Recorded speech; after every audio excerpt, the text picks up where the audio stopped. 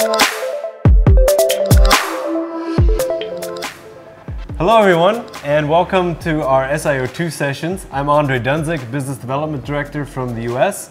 We're here in Germany in front of our VarioSys machine together with Matteo. Hi, I'm Matteo from SiO2 Medical. I'm the Director of Product Development in Europe. In today's video, we're going to be talking about the SiO2's characteristics and as far as the handling goes on our VarioSys machine.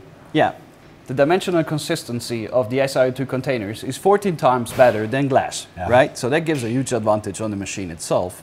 Adjusting is something that we no longer need by using those type of products, right? Yeah, altogether, we have to consider the product or the container characteristics in our process. Right.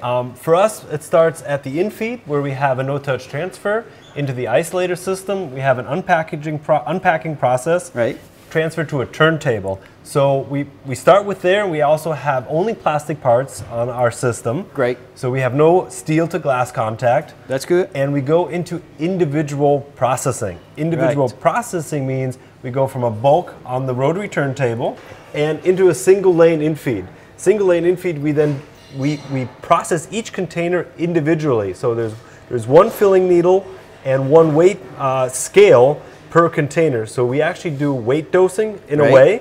We do a loss-free startup. We do filling with top-up possibilities, and everything is an interrelated scale filling system because we have feedback.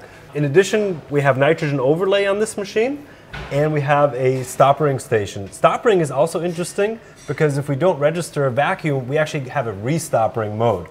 Talking about the stoppering, is it something where the dimensional accuracy plays a matter? Certainly, every aspect. Every aspect. Yeah. So if we have more dimensional accuracy in the container, our products, our contact parts, our transport parts can also be dimensionally more accurate. So together, that makes sense. More accurate. Absolutely. Absolutely. Okay. The last station is the crimping station. As you know, there are some forces that breakage resistance. Breakage is potential. Our system is designed for low particle generation primarily, and also low breakage. But when you're working in a potent, as in this case, a BSL-2 product already, you want to take that into account. Absolutely. And more safety, more security comes with strength of the container itself. That's right. Being efficient, isn't it? Efficiency is what we're all about. Yes, thank you, Matteo. If you combine SiO2 with this VarioSys system, you have a solution, which is ready now for the future. We have the perfect match.